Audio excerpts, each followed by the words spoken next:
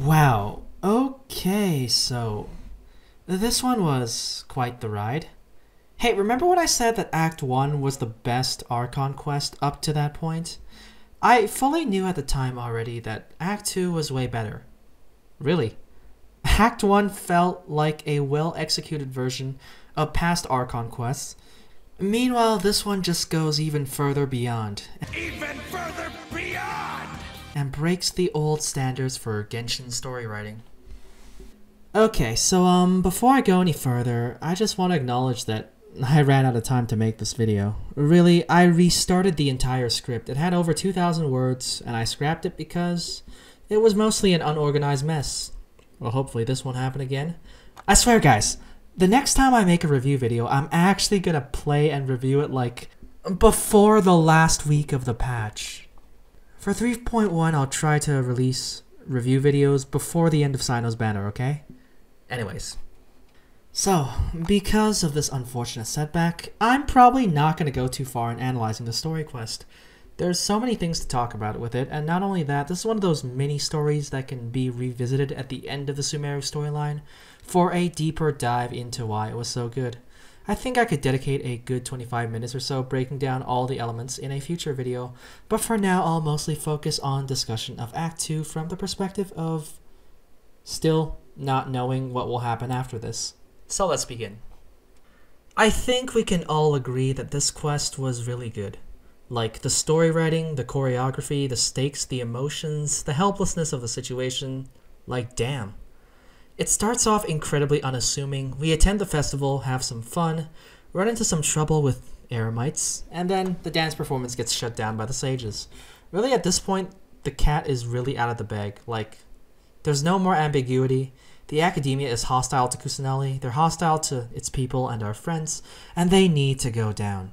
I'm not going to talk about the questline in order, so I guess I'll just expand on the academia in this chapter right now. We've finally gotten the answer as to why people in Sumeru don't dream. It's because dreams have intellectual power, and it's being stolen and harnessed by the academia, which means all the propaganda about dreams being unwise are just lies told to the people to pacify them, to take away their desire to dream again. And they're using the power of the Akasha to harness them. Apparently this experiment was to put all people of Sumeru into one dream, lock down the city in an attempt to create a super brain. Now it seemed like the bits and pieces of dialogue we got from their end, they have good reason to do this. They believe this achievement to be of incredible importance for their goals, whatever they are. And at various points, they were legitimately hesitant at times to keep going. It seems like there is pressure for them to carry on with this project, but currently, it's unknown why. Now there is one thing I'm confused about, but maybe I just didn't pay enough attention. If everyone is dreaming of the same day, are they awake as normal during a set time? Are the people all awake in real life during a daytime and dreaming this during a nighttime? Or are the people of Sumeru in a perpetual state of sleep and not getting up during the day? Unfortunately, I don't have the time to research this, so if anyone understands it better, be sure to tell me in the comments.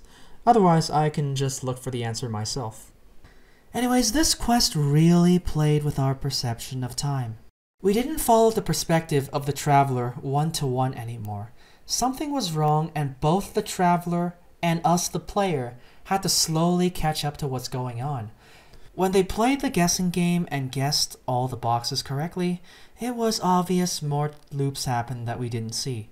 What's scary about the whole situation was that we never truly find out how many loops happened, and we no longer were sure whether the next day would be the very next loop. This was made especially powerful when the scene with Paimon crying happened, and then we got that painfully emotional flashback. It's also important to note the traveler already met Nahida multiple times before we saw them meeting, which means so many times their memories reset, and then they had to go through the whole process all over again. Because of this, not only did we, the player, not understand what's going on, but so did the traveler, and it feels like we were powerless to fix it. The element of mystery was incredibly powerful here. It was also very well executed. The use of screenshots, time skip animations, and overall upgrade in scene choreography was awesome. It felt more like a movie at times with the way scenes were handled.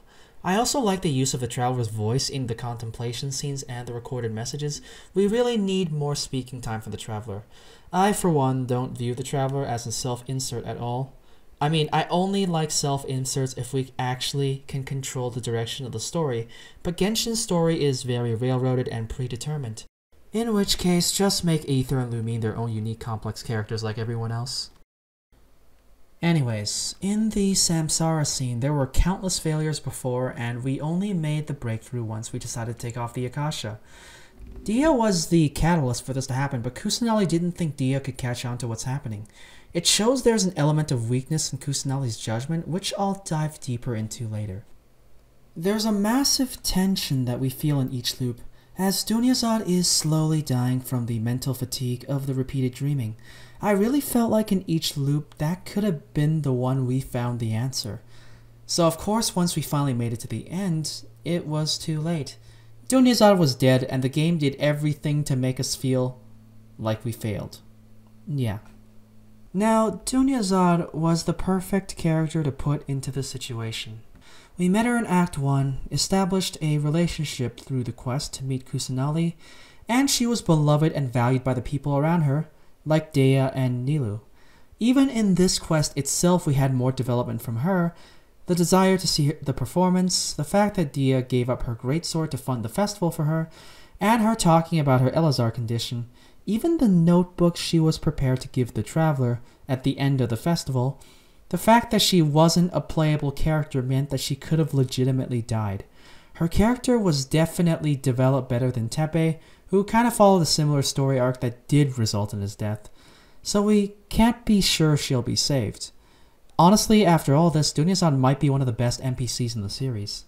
So as for the slightly controversial event of her being alive at the end, yeah, that was kind of a last-minute add-in it seems. I understand why people have an issue with this, and I do think her death would have been incredibly impactful and powerful for the story. I just hope this doesn't become a pattern. The first time I'm happy that the character is alive, but if it happens way too much then we won't really believe they're dead. And of course, that would cheapen the scenes where future characters would appear to die.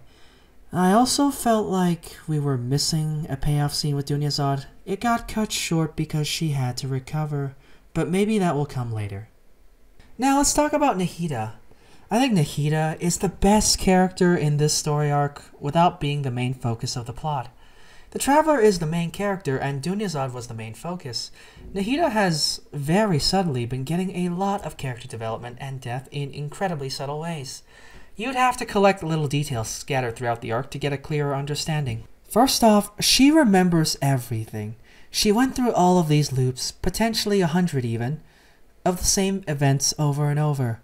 She helplessly watched as the Traveler made the same mistakes over and over, and sometimes not even able to find her and begin the process. It's an incredibly lonely journey, being limited in what you can do, and desperate to help end this madness, but each loop brings your loyal follower closer to death without any real permanent progress made. There's also the thing she said about not existing if no one knew her existence. It was played off as a joke by Paimon, but those words carry a lot of weight to them. She didn't walk amongst the people and made friends like Venti did. She didn't descend from above and get showered with praise and with loyal subjects like Zhongli or Raiden. She really had nothing. She communicates through dreams but becomes forgotten and lost once the kids grow up and stop dreaming. The Traveler meeting her and befriending her was a pivotal step towards her ending her quiet suffering, an ongoing event that is referenced but cannot be the main focus in light of the current situation. Really, to say to the Traveler and Paimon that they were everything to her, it must have sounded incredibly corny, but from her perspective it makes perfect sense. There's also her sense of inadequacy in being an archon. She doesn't seem to know the failures of the other archons in Inazuma and Mondstadt and even arguably Liyue. Once she learns of the stories of the other nations, she might feel better about herself. Being the youngest and most inexperienced does give you the impression that the others are far more competent. Plus there's the lingering legacy of Rukkhadevata. From what limited knowledge we have of the remaining Hydro, Pyro, and Cryo Archons, Nahida might very well be the most caring and empathetic Archon out of all of the 7. She has the best personality we know of so far to lead her nation. Yes, her foundation is arguably even better than Zhongli. I mean, that's at least what I think. However, her shame isn't exactly without merit. While being powerless isn't exactly her fault, she still has made mistakes in her inexperience. For example, she confidently told the traveler it wasn't any use to bring anyone else to her, thinking nothing will come of it because they can't see or hear her. When we brought Dia over, she shot down the idea. But to her surprise, Dia sensed an invisible Dunyazad's presence and disproved the Archon's assertions. This development went largely unnoticed in the greater context of the story, but it was a major lapse in judgment and a potentially fatal error that Nahida made. If the traveler followed her advice to the dot, we would have never acquired Dia's insight. She was the one to suss out the Academia for the time loop, and she was the one who brought the idea that the Akasha was extracting knowledge from its users and the plan to create a superbrain. That was then the catalyst that led to the Traveler and Paimon taking off their Akashas, which was the first major step towards solving the Samsara. So Dia was the one that ultimately helped the Traveler carry on their memories over to the next loop. So needless to say, Nahida herself became a liability, a roadblock towards collecting this information. This goes to show it's not just an overly pessimistic person who's down on themselves and underestimates her own abilities. She does indeed have some growing to do, as evidenced here. At the very end, it turns out her body is still inaccessible, and so she can only hijack people's consciousness through the Akasha. So there goes Catherine, I guess. We know she's going to get her body back. She's playable after all.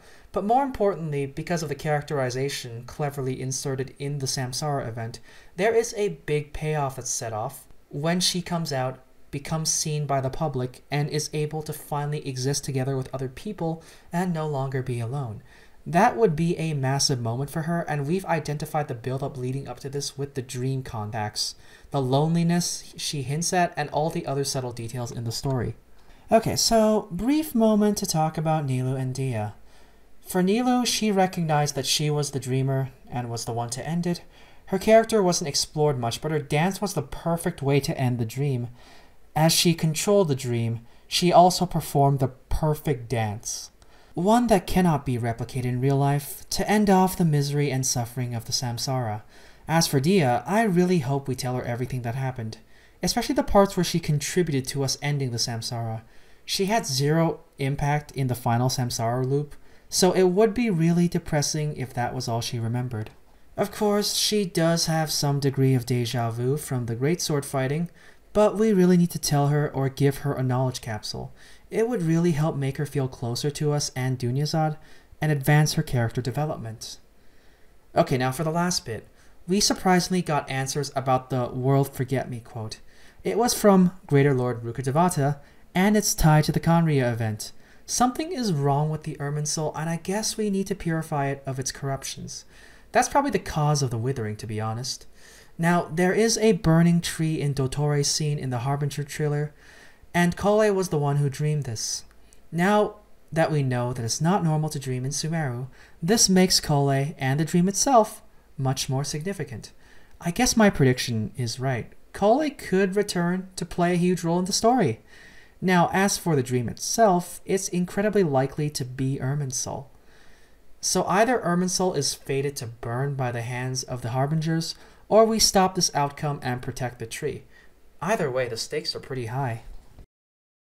So anyways, that's it for this review. Sorry it came so late and so rushed. This will be the last time I do this, I swear. Future videos will come early, and with some juicy reaction material. I might make a deeper dive into the Samsara event after Sumeru's story is finished, but we'll see. Maybe this is good enough already. It ended up being more detailed than I thought. For now, I'm sure this video will become outdated as soon as 3.1 is out, but hey, I hope you still enjoyed. See y'all next time.